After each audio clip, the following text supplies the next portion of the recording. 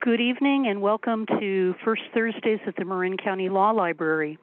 We're delighted tonight to have special guests from the Marin County Department of Probation, and I'd like to give a brief introduction to each one of them. I will take a moment to thank our law librarian, Stephen Richards, for making this possible. Stephen is the wondrous person in the background who keeps the law library going, is working closely with the Bar Association and other groups to get our program of lawyers in the law library back up and running. We are greatly appreciative for him to have come on board and to be with us tonight. When all of you listening tonight, actually here tonight, have an opportunity to stop by the law library, go in and introduce yourself. I think you'll be delighted at our new addition to our group. Tonight we're lucky to have members of the Marin County Department of Probation. That includes Marlon Washington, who is the Chief Probation Officer of Marin County. He joined us in July 2020, and if you're at all curious, go to the Marin Bar Association and you can find a piece that he penned shortly after that. Prior to coming to us, he served as the superintendent of Napa County's Juvenile Hall. Mr. Washington is a graduate of UC Davis and started his career back in 1997 at the Contra Costa County Probation Department. He advanced to supervising roles in both the adult and juvenile divisions, and in 2015 he became superintendent of the youth jail in Napa, where he oversaw 37 employees and a $6.8 million budget. He's a member of the California Association of Probation Institution Administrators and the California Probation, Parole, and Correctional Association. He has experience as an academic outreach coordinator, a boys camp supervisor, a case management counselor, and a youth services program administrator. The gentleman is involved in a speakers bureau that is reaching out to students in our community, and if you're very lucky, you might be able to catch him at one of your children's events in the future. We also welcome tonight Alicia Krupinski, who's been with the Marin County Probation Department since 1999. She's worked in all divisions in various capacities and units, and in the last 8 years, she has served the department as the director of the Adult Division. Eric Olson has been with the department since 2004 and started his career as a deputy probation officer in the Juvenile Division. He has worked at all levels of the department across all divisions, serving the last 5 at the director level, overseeing operations in the Juvenile Hall and Juvenile Probation Departments. Finally, we welcome the Director of Juvenile Hall, Tori Creighton, who in 2019 was promoted to this position and has made a career here in Marin County. We are extremely lucky to have these busy people with us. For those of you with a long memory, you will remember we had Cindy Ayala present in October of 2021 on the Restorative Justice Program that is here and affiliated with this very department. After tonight, if you're interested, that is posted on our YouTube channel, and we are glad to share that with the community. Without further ado, let's welcome this group and hear what they have to tell us about this remarkable department. Thanks so much for joining us. Mr. Washington? Well, thank you for that warm welcome and acknowledging all of our years of experience. I was trying to total it up and, my math skills kind of troubled, but teaching you guys and educating you guys on probation is very important. And probation in criminal law is a period of supervision over an offender ordered by the court instead of serving time in custody. And probation includes supervision of those conditionally released from prison on parole as well.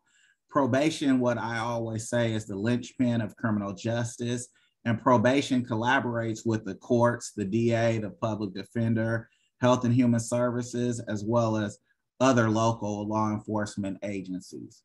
And as we go through our slide presentation, I wanted to share with you as well what our mission is. The mission of the Marin County Probation Department is to further justice and community safety and to hold offenders accountable while promoting their rehabilitation. And rehabilitation is the key to their success. to reduce recidivism. Probation officers actually are trained to safely connect system-involved individuals to supports that they need. That could be different things in the community, connecting them to schools, social services, mentoring and pro-social activities, education and employment, because we always want to reduce those different insecurities that people have. Living, and we utilize evidence-based programs and rehabilitation as well as family support. And last but not least, one of the major things is health and wellness services. So we have actually 3 divisions in our probation department, and you'll be hearing from the different directors of those divisions. We have our adult division, our juvenile division, as well as our juvenile hall. So without further ado, I'll pass it over to Alicia to talk about our adult division. Thank you, Chief. Within our adult division, we have 6 physical units: our pretrial unit, our investigations unit, alternatives to custody, supervision, AB 109, and our medium risk unit. So I kind of grouped supervision and AB 109 together. But our pretrial unit has, bail has primarily been a release option for those awaiting for court proceedings. And we have recognized that there is some disproportionate numbers of persons being held in jail in pretrial status because they were not able to financially bail out. We recognize there was an alternative, or a need for an alternative, and we created a pretrial program. So we use a validated risk assessment tool to actually determine if the offender, what the likelihood that they'll come back to court and what's the likelihood that they will reoffend. And if they score low enough, we make recommendations to the court and offer some pretrial services and monitoring to allow them to be released from the jail pending further court matters. It was really important for us to be able to try and reduce the jail population, as well as making sure that those that were in custody needed to be in custody and weren't being held because they couldn't afford to financially get out. Another one of our programs is our alternatives to custody. For those who are sentenced to court, in court for days to be served in jail, we actually try and get them out of jail into an alternative program. We have a work release program where work is being done within the community and giving back directly to the community by the hours that are being served. So they have served 8 hours of community service work at specific nonprofit organizations, going straight back to the community instead of having to do time in custody. And we also have a county parole program where we supervise some of those who are sentenced to a longer term of jail time on electronic monitoring or alcohol monitoring as needed, and making sure we're providing them with some support and services outside of the jail setting. So we're really trying to make sure that we're not incarcerating people who don't need to be incarcerated. Our investigations team is amazing. They write really well-rounded reports offering not only just the elements of the offense to the courts, but the victim statements, the client statements, and all social factors to really be able to deliver the courts an appropriate sentencing recommendation. And that they really set the foundation for success for those that are coming onto probation. They provide the foundation and the bones of what we're going to do moving forward. And then our supervision deputies are really responsible for accountability, and that is our primary function. However, we really recognize that we need to help our clients get what they need to be better so that they won't reoffend and come back into the system. So we're providing services and support to our clients so they can be successful. We work closely with community-based organizations to provide treatment, job opportunities, housing resources. We contract with several recovery coaches to provide peer-to-peer support for our clients that are struggling with recovery. We support the use of SLEs for clients who need the structure of a sober living environment for success.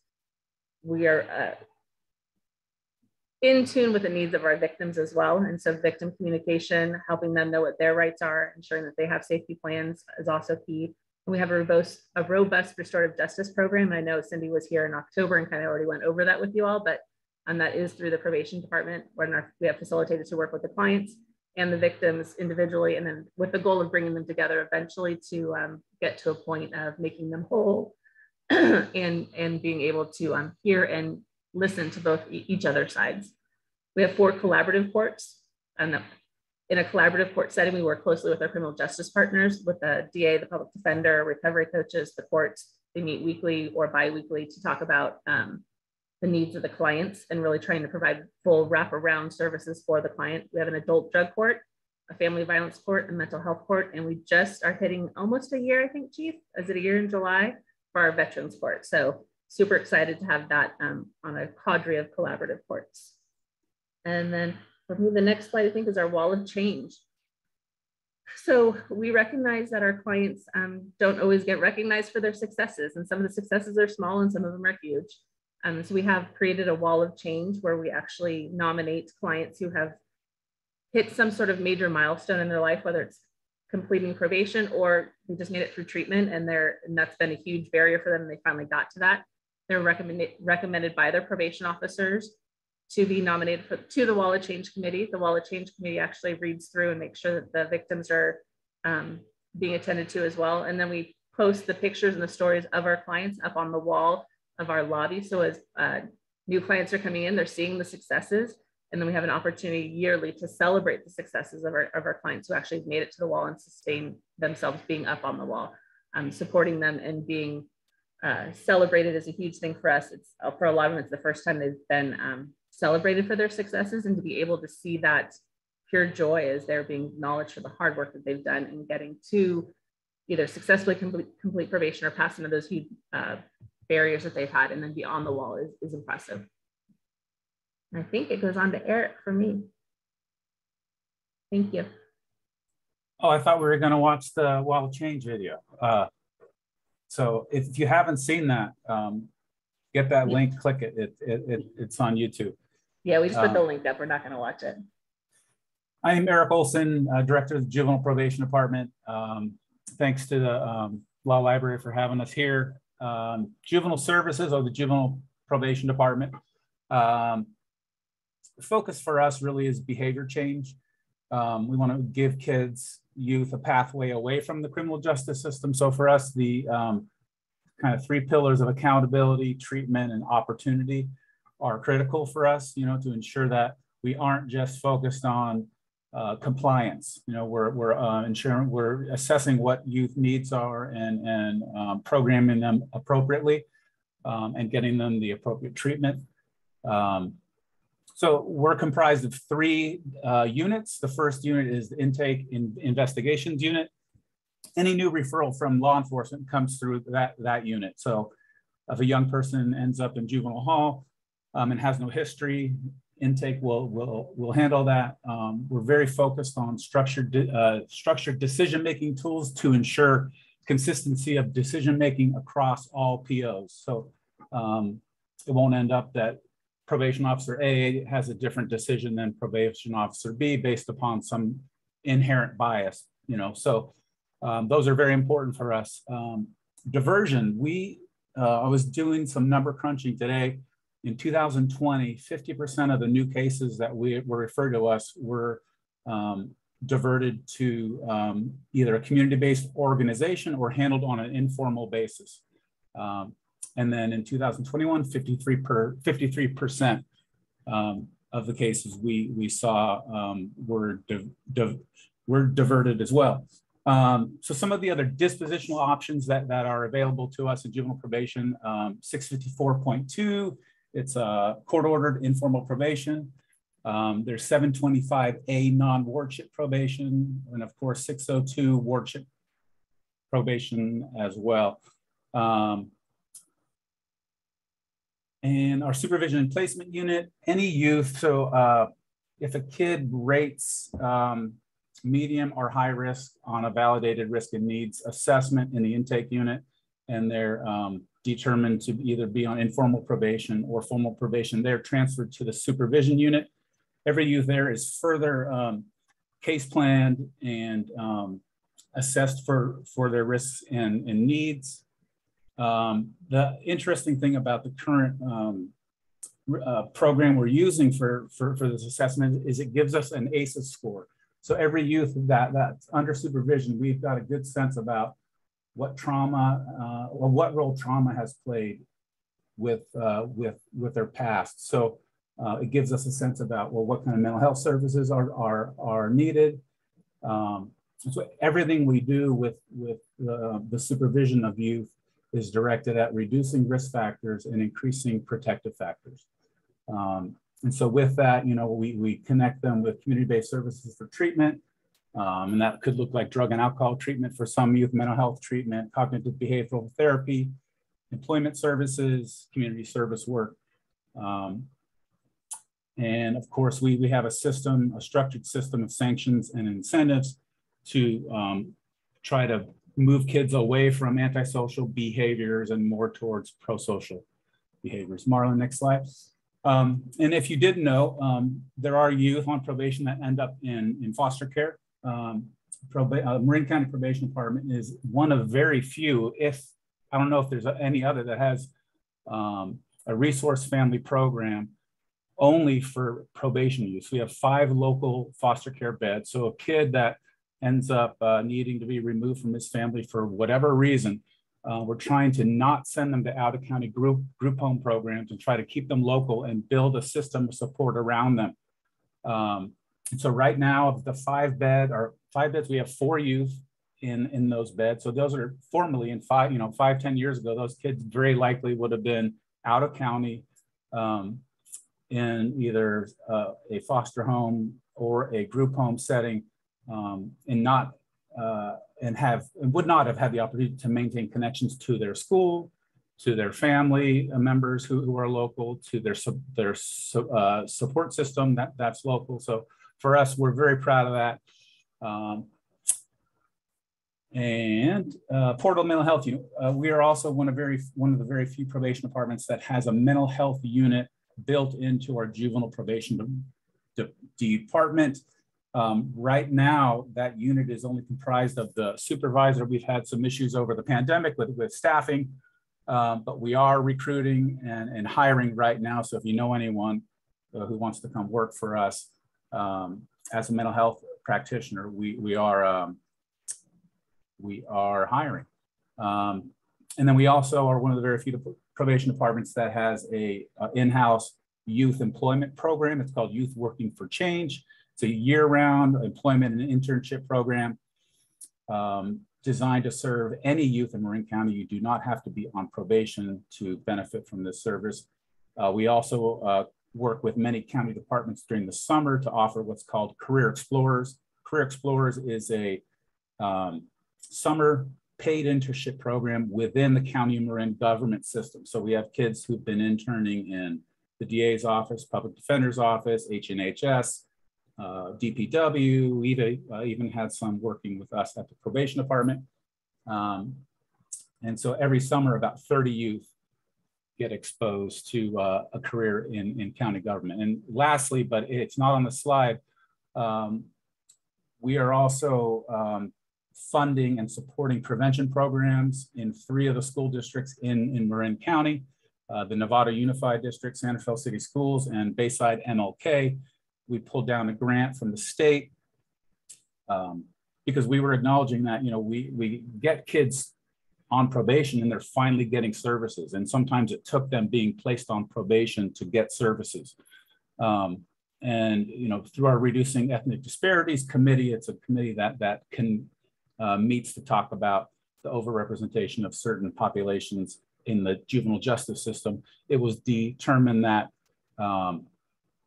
why don't we try to get upstream and start to address youth needs prior to them being arrested or cited or brought to juvenile hall. So we're in year 3 of this program. It has been a huge benefit to the Nevada Unified School District, Santa Fe City Schools, and Bayside MLK as well. So there's a lot more to juvenile. There's been a lot of changes in the last 5 years. SB 823, the closure of DJJ, the creation of the secure track. And so it's kind of beyond the scope of this meeting to talk about that. But if you have questions about anything regarding to juvenile probation, I'd be happy to talk to you about that. So I will stop talking and kick it over to Tori.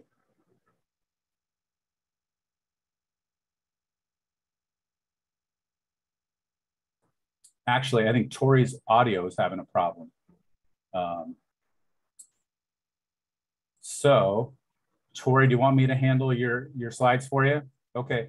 So I can go through it, Eric, if you want me to. So juvenile hall and Tori having an auto problem. Sorry about that. Technical difficulties, all things COVID. This is what happens. The Marin County Juvenile Hall brings in programming from various sources to assist our youth with positive decision making. The whole goal is for them to return to the community with skills to remain law abiding and increase those coping skills so they can eliminate those stressors that bring them back into contact with us. Our whole goal is to provide them healthy outlets for working with their community and school as well at home and providing them pro-social skills. So there are several offerings that we have in juvenile hall.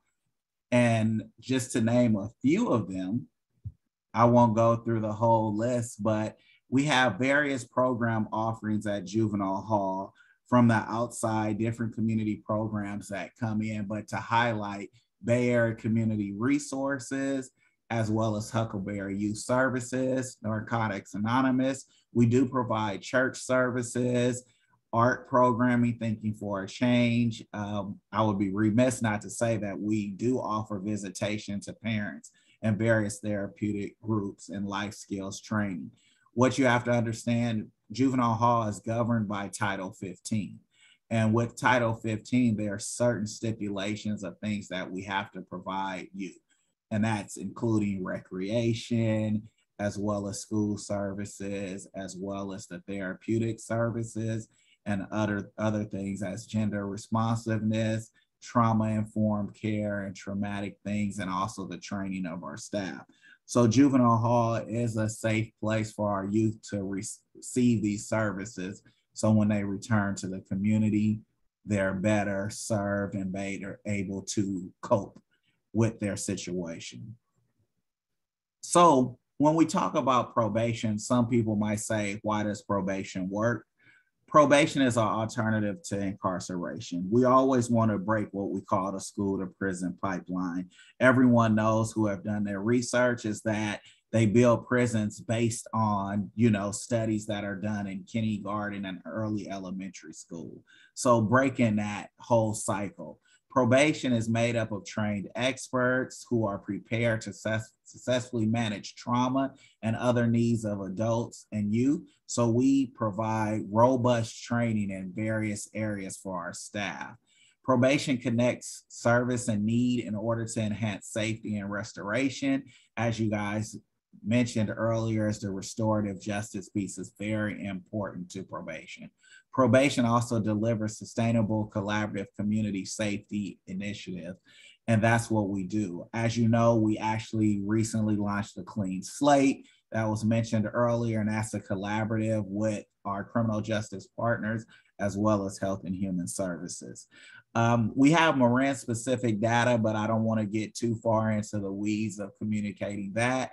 But I wanted to talk about more of our collaborative services with our public defender, our district attorney's office, our health and human services, our sheriff's department, and other agencies. Oftentimes you don't see that, being that I've come from 3 counties and working in 3 counties, the network here in Marin County is totally different in the collaborative work that we do. For us and our community-based organizations and the partnerships that we have gained and worked with the Multicultural Center of Marin, with the Marin County Cooperation Team, North Marin Community Services, West Marin Community Services, Youth Transforming Justice, the Phoenix Project, Opening the World, Bay Area Community Resources, Center for Employment and Opportunities, and Seneca Family of Agencies. These are opportunities that we have gained in a department. And I think these relationships benefit the youth as well as the community and the adults in our community. So with that, I'm going to open the floor for questions, and I'll stop sharing this slide deck. Stephen, do we have any questions out there?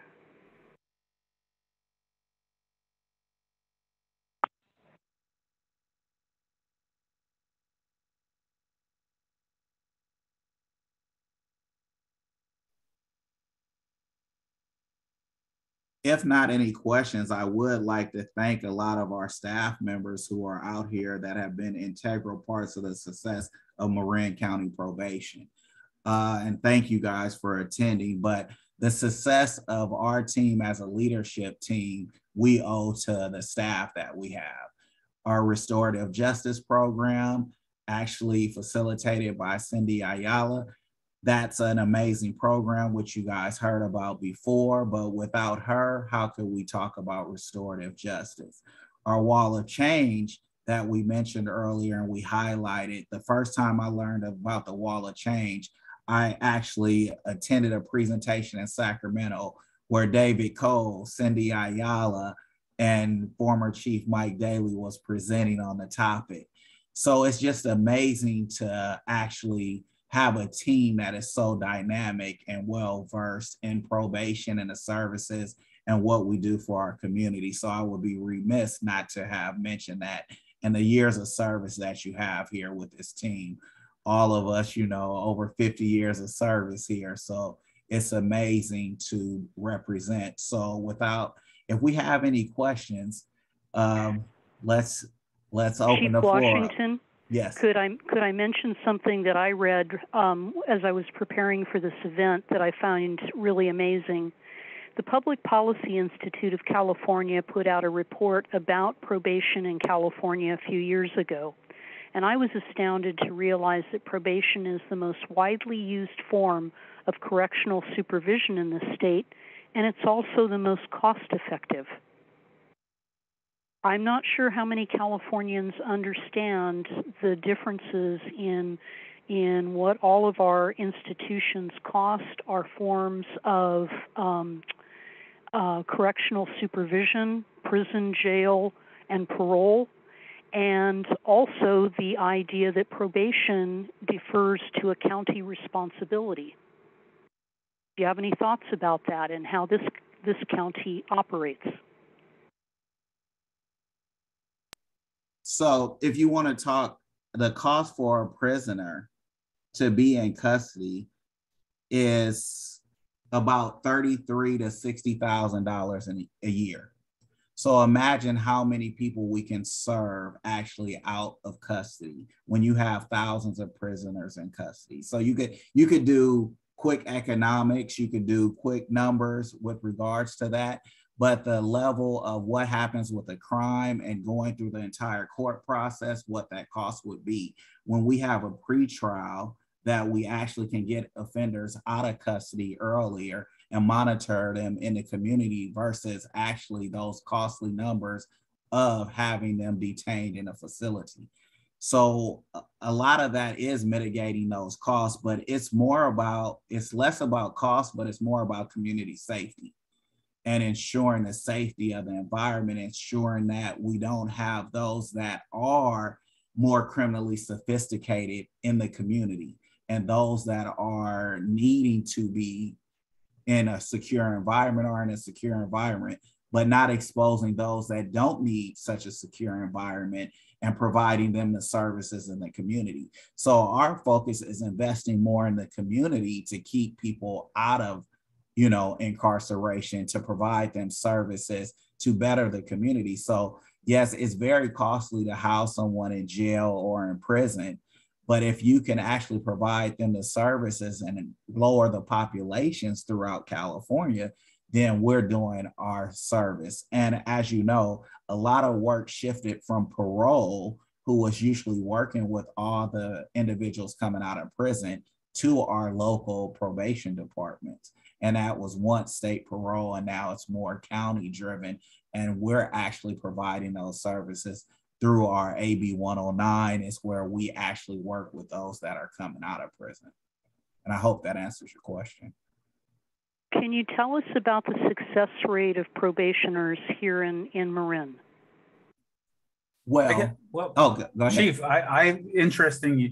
I was crunching some numbers today. The last 2 years are very different for juvenile probation. Our overall referral numbers went way down. But what didn't go down was the acuity and the severity of the issues that the young people presented with here. So as far as mental health, we all know that the pandemic wreaked havoc on youth mental health. Substance abuse issues, I think. So when you think about those issues, Success rates for us the last 2 years, 80% closed successfully in 2020 and 78% closed successfully in 2021. So for us, that means a kid completed their terms and conditions of probation, exhibited some level of behavior change, sufficient enough so that either the judge in court opted to close the case successfully, or the probation officer, if it was an informal case, opted to close the case as a successful case. And that has, whether that case is closed successfully or unsuccessfully, has bearings on whether a case, where and or when and how a case can be sealed. All juvenile cases eventually get sealed with very few exceptions. But I think for us to have 78, 80% of kids terminating successfully is awesome. So I was very proud to see that today. So. Thank you. Thank you, Eric. And one of the things I wanted to mention is we do have what we call a Marin Compass page. Thank you to Samantha Klein. I think she's on here. The Marin Compass page actually shares our story and our success story. And our focus was to have improved success rates. And we have been doing that in Marin County with regards to our success rates of people completing probation. Chief, there was a comment from FJM Grimsley II. Can we hear more about successes? Is there anything anecdotal that about probation successes or our successes in our careers? Some of the things that we've actually, with the Wall of Change is a perfect example. If someone wants to provide an example of one of our Wall of Change individuals.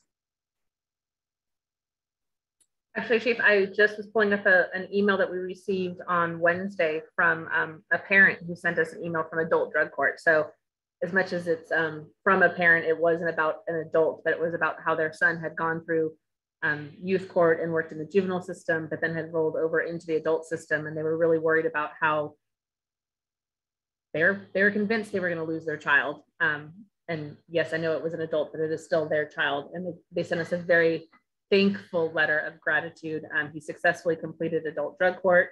He worked really closely with our recovery coach, Alan Miller. They thanked Josh Davis, who's our adult drug court probation officer, about just the work that we've done to really wrap this young man around and give him the support and the accountability he needs, as well as the support he needed to be rehabilitated. He was provided treatment, he was provided housing, given him everything he could be to be successful. And we really do want, as much as accountability is key, we really want our clients to not just get through probation. And in adult, we have about an 80% success rate as well. We don't want them just to get through and click the box of an success rate. We want to see the change and have them not come back to us again. And we know that to do that, we need to really provide some robust services up front so that they can get those pro-social behavior changes moving forward. And he's not on the wall yet, but I have a feeling we'll be seeing a recommendation for him soon. Thank you, Alicia. And if you want to talk about career success, there's a total of 59 chiefs in the state of California. There's 58 counties. And one of the things is with that, you have large counties, small counties, medium-sized counties. And the thing is having a dynamic team. I believe having a dynamic team is so important in connecting to the community, understanding implicit biases, understanding the population that we serve, because we tend to work with communities of color, and educating our team and staff on that. And we are very culturally competent in our department. We have a lot of training and robust training in order to assist in working with our communities. So that's one of the most important things. How can the community help out or help out and get involved? One of the things is messaging and connecting people to services that they need. Oftentimes there's barriers for individuals who have been system involved. So when that happens is a lot of times they can't even make it past go or make it past the application process. So looking at, okay, do we open opportunities for system involved individuals? That's where it starts at. Also the food insecurities. Are we having opportunities to provide food and where they can have opportunities so they have shelter and places to stay? Because when you come out of jail, prison, if you don't have these opportunities, you're kind of already so many steps behind. Here in Marin County, we do have recovery coaches. So recovery coaches actually connect with the individual coming out of jail and connects them to services. It's so much if we can be the liaison to reduce all those common barriers that people face when they've been, involved in the system is very helpful. So connecting to the community, if you have job opportunities for them, giving them an opportunity, but also giving them a chance. If you actually set the structure and the parameters so strict for an individual, they're set up to fail. Give them opportunities and sometimes repeated opportunities. We have construction trades program and other offerings, but if we only give them the one opportunity and they fail and they don't have that success, then we've hurt them and then they won't return or they won't try again. So I think that's very important for the community to give opportunity to individuals. And thank you for that question.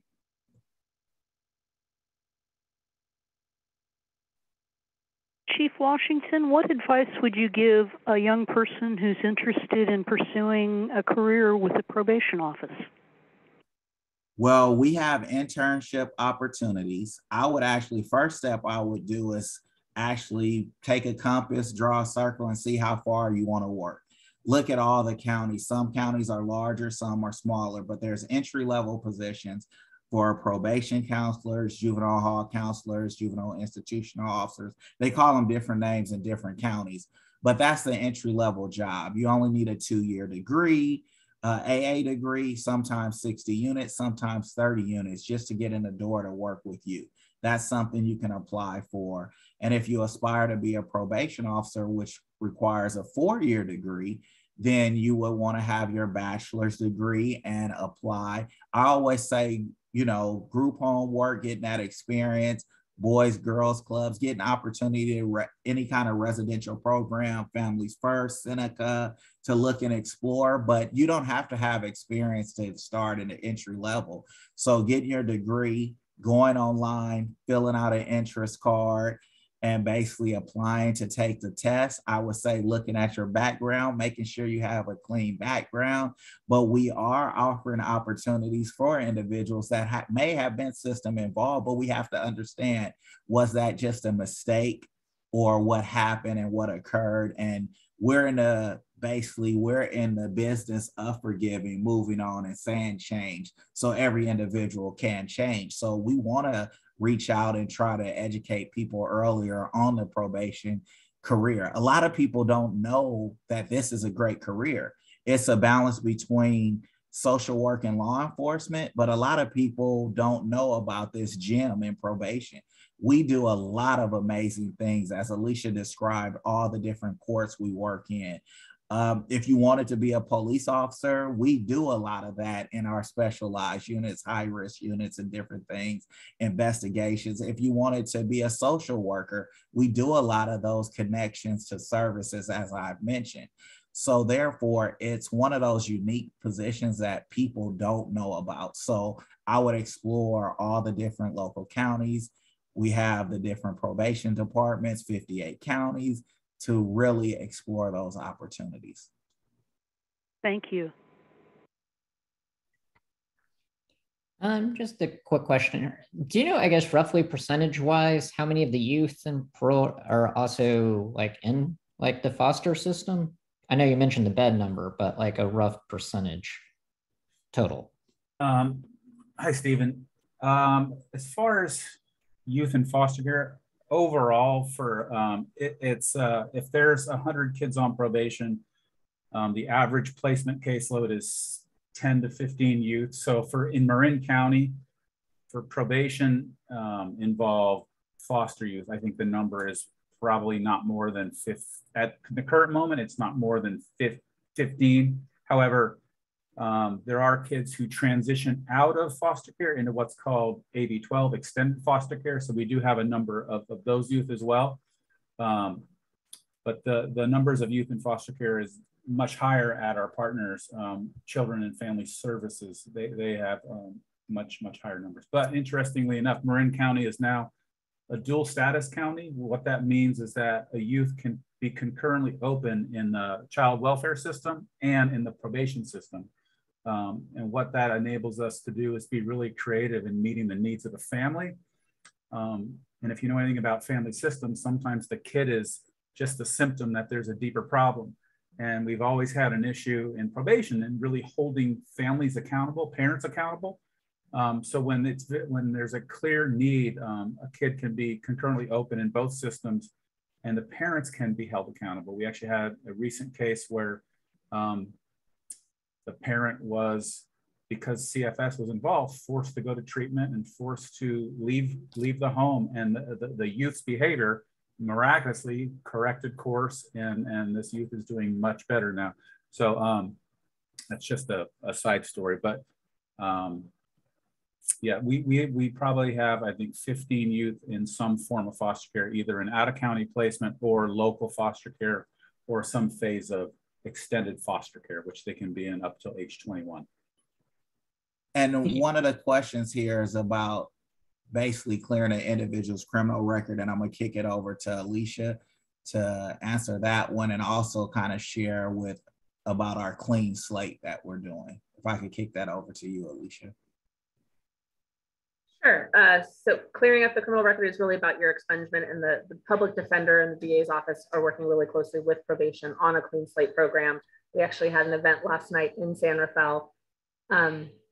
It's an application process. The application goes to the public defender's department. They share it with all the local agencies to make sure that the agencies clear out their stuff. I talked with Mr. David Sutton last night. He said it takes about 2 to 3 weeks from really start of process to kicking it off and getting it going. So it's an application process. Not everybody is granted the expungement. Part of that is being clearing out some of the things that you can clear out. So making sure that you've hopefully completed probation successfully, maybe not 100% perfectly, but gotten through some of those navigations. Paying off your restitution is huge. So making sure that those basic foundations that the court has set up for success are there. But the public defender and the district attorney really are the ones that handhold through that expungement process. You can't clear your record while you're on probation, so we don't really have a role in it until afterwards, with just encouraging and recommending the clients to get off, helping the clients get off successfully, and then recommending that they be granted the expungement process. And so, as mentioned, the Clean Slate program, actually what we do with it was another thing that we came up with the DA, as well as the public defender, Health and Human Services, and probation. And we're taking that to different communities throughout Marin County in order for the communities that are disproportionately impacted. And other counties as well do the Clean Slate program as well. So it's not just Marin County specific, but it's Marin County specific. If you've had a crime or you committed a crime in Marin County, you would have to attend that Clean Slate. If you did a crime in Contra Costa, you would have to go to their Clean Slate. Alameda County, you would have to go to their Clean Slate. Any other questions? Could you briefly describe for folks that may not be familiar with this concept, the difference of summary, informal versus felony or formal probation? You want me to tackle that one too? There you go. So yeah, in general, probation only supervises felony cases, with the exception of third-time DUI offenders, some drug and alcohol offenses, and domestic violence cases. So if it's a misdemeanor shoplifting, a misdemeanor, some of the lower level misdemeanor crimes, they're put on what they call court probation. And it can get a little misleading when you read the paper. They'll be like, yeah, they were on probation in Marin County. Well, they're on court probation, and that they really don't have anyone that they need to answer to. The idea is they are given a list of conditions to follow, things that they need to turn in, they turn into the court. It doesn't ever go through our probation department. So it's a little misleading. It is court probation. It's not Marin County Probation Department probation. For those that are on supervised probation, they're actually given a referred up to us in the probation department. We write the recommendation for sentencing reports with conditions of probation to be followed, and then they're assigned to a probation officer based on their risk to reoffend. And they're given a probation officer to really structure and help support them through their probationary process. So there is court probation, there's regular supervised probation through our probation department, and there's diversion cases as well. So the DA has actually been, DA and public defender have been working closely and putting more and more folks out on a diversion program, which is, it's kind of an agreement that over the next year, I'm going to do these things. And if I do them well, I won't, my charges will be dropped and I won't go forward with the prosecution. We particularly don't follow and supervise diversion cases, except for in the case of mental health. We've just recently started helping supervise, and I don't want to say supervise, more monitoring diversion, because we don't want to insert ourselves more than we need to be. So we're monitoring mental health diversion cases, and we're monitoring, starting to monitor some other diversion cases. Oh, the veterans diversion cases as well. So in our veterans court, they have both clients on diversion as well as on supervised probation, and we're providing basic monitoring for those as well. Tori just sent me a message as well. We also supervise sex offense crime. So even if it's a misdemeanor sex offense crime, we supervise those as well. But there are probably right about 950 people on supervised probation in Marin right now, and there's probably 3 times that as much in the court systems. Thank you.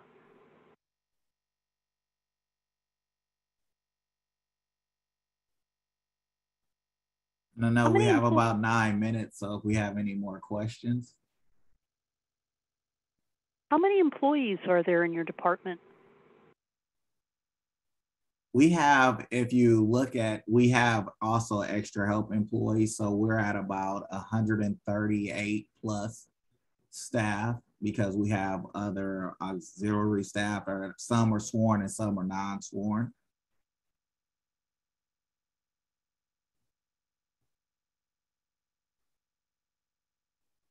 No, the military is not an alternative to probation.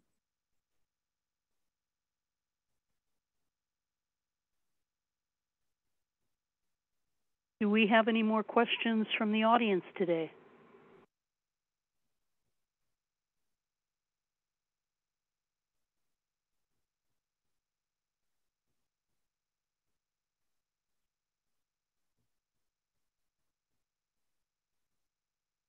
Can you take a moment and tell us a little about your speakers program to our kids in school?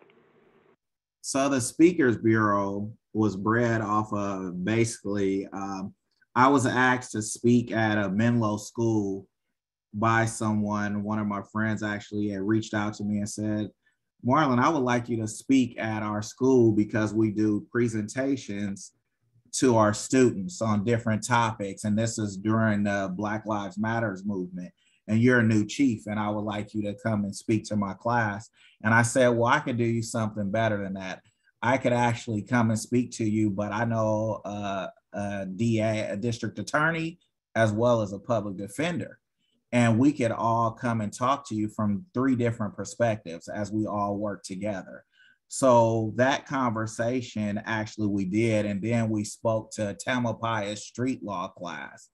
And from there, people heard about the program, and then we were at a SLEP meeting, which is the school law enforcement partnership meeting.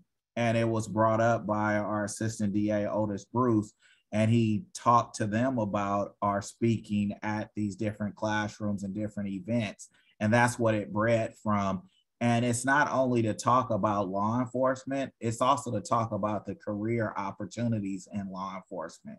So we talk about how to become a probation officer, how to become a DA, how to become a public defender, and those different trajectories based on what you want to do, and those explorations of where we all started from. And we all kind of share in the fact that we started as entry-level positions and worked our way up through our careers.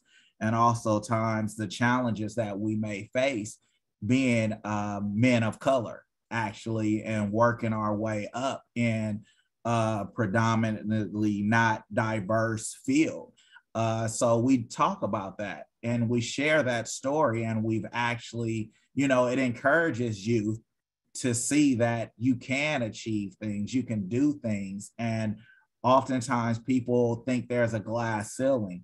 And, you know, there are glass ceilings, but those are things that we had to break and actually achieve. And it's amazing to see that dynamic of that conversation, how it goes. Liddell Dangerfield, who speaks, is also bilingual, and he's able to connect with some of the populations that we can't all the way connect with through having those conversations, you know, and that's very important.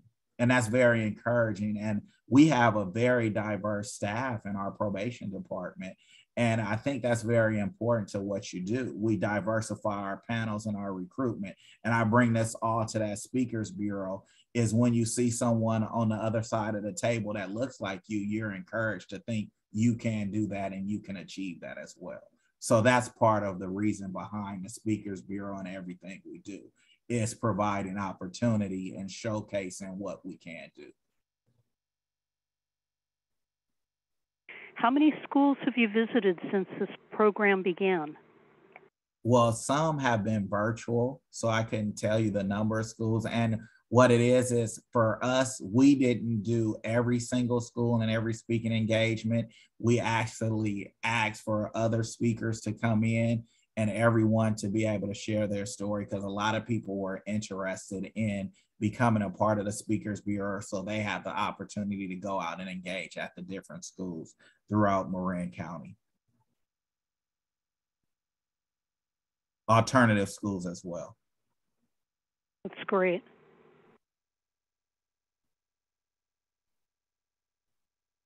If we have no other questions, I would like to sincerely thank Chief Washington, Ms. Krupinski, Mr. Olson, and Ms. Creighton for joining us tonight.